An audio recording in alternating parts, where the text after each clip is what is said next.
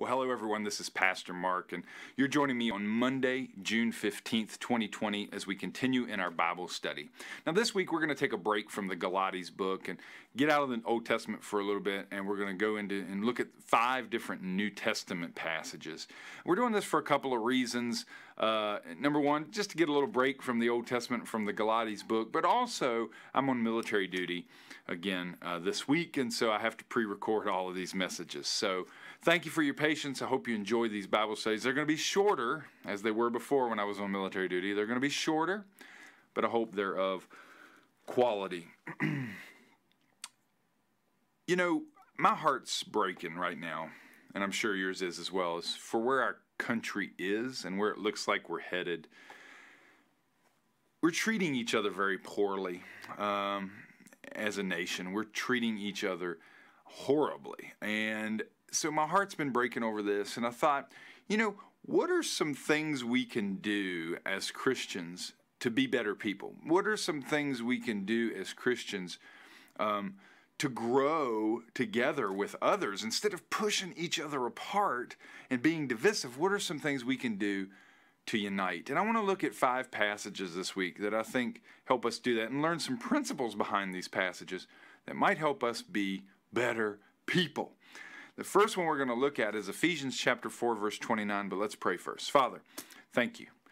Help us to learn something this week about how we can be better people, how we can better serve you, how we can better serve others, and how we can grow together with those around us. Heal our hearts.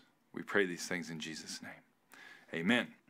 Now, Ephesians chapter 4, verse 29, if you were at my church service on Sunday, you heard about this. This was part of the passage that we looked at. We're just going to look at verse 29 today, and it says this: "Do not let any unwholesome talk come out of your mouths, but only what is helpful for building others up according to their needs, that it may benefit those who listen."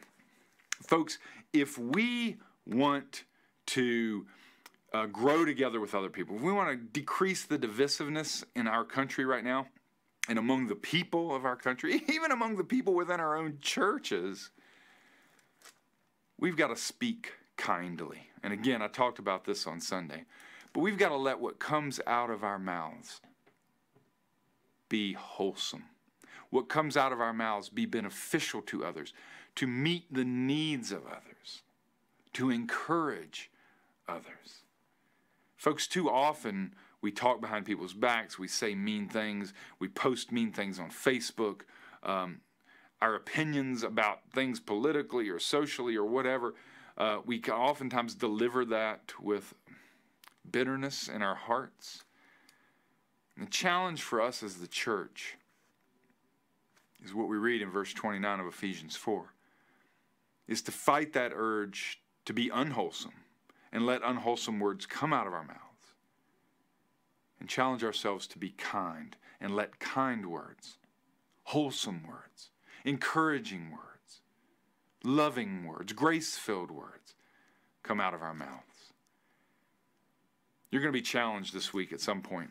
You're going to want to lash out at somebody. You're going to want to be mean. You're going to want to say something unwholesome, nasty, rude, unkind. And my challenge for you is to bite your tongue. Think about Christ. Think about God and what He wants from us. Think about other people and what they need. And turn those unkind words into kind ones, those unwholesome words into wholesome ones, those foolish words into wise ones. Let's pray. Father, change our hearts. Make what comes out of our mouths be beneficial, encouraging, and wise. May we not fall prey to the unwholesomeness of the world around us. Certainly, don't let us have unwholesome words come out of our mouths, because words do hurt, and words do matter, Lord, and you know that. The more kindness we show, the more we're going to grow together with others. So I pray these things in Jesus' name. Amen. All right, we'll be back again tomorrow. We'll see you then.